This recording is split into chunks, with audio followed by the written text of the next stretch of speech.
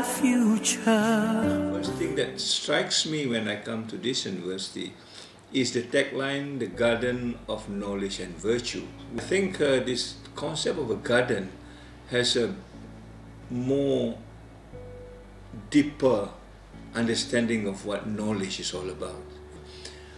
We come to the university, we do not see the garden, we see the building.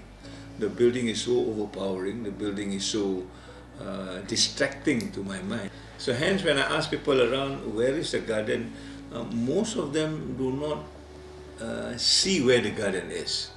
So I thought the first thing that I want to do is to bring back this concept of a garden, which is beyond that of the university. And this garden, as we have correctly pointed out, it is about the knowledge and the virtue. So how does knowledge and virtue come together in a philosophical sense?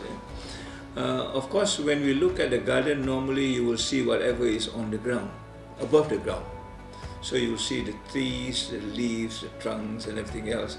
That to me represents something which is very tangible.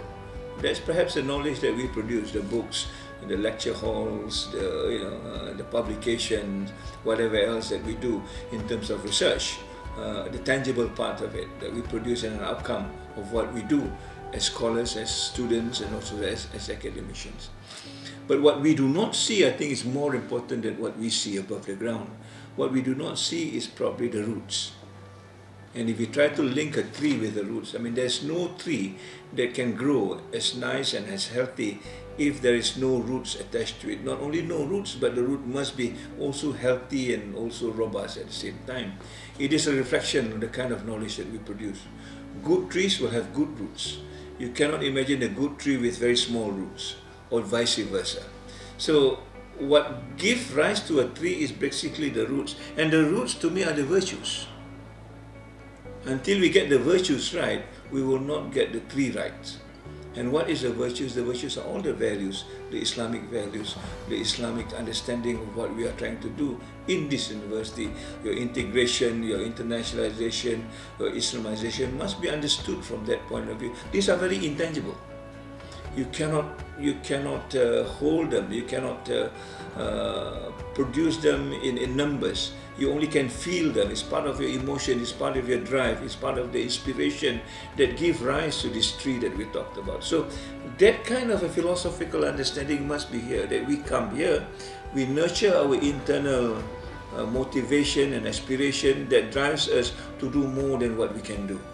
And that is what the garden is all about. So if you go to the lobby, you will see this ayat from Ibrahim 24 to 27 that talks about, a good tree is where the roots are well anchored. If the roots are not well anchored, the tree will fall. And for us, it's the same thing. If our roots are well anchored, it doesn't matter what comes to us in terms of globalization, internalization, westernization, colonization, we're able to withstand it because we are well anchored. Our values are well defined. We know who we are, and therefore we can push them back, or we can give alternatives. We don't have to fight them in a manner that we do today, but we can intellectually push them back because we have got our own frame of mind, worldview, and all the philosophical understanding that we need to have. And therefore, this is something that I think this university must nurture. What are we about? We are about an international Islamic university, but what does that mean to us in a philosophical sense, taking from the garden of knowledge and virtues to start off with. Once you get that right, then I think this whole concept of university becomes even wider, because a garden is something that the Quran asks us to reflect on.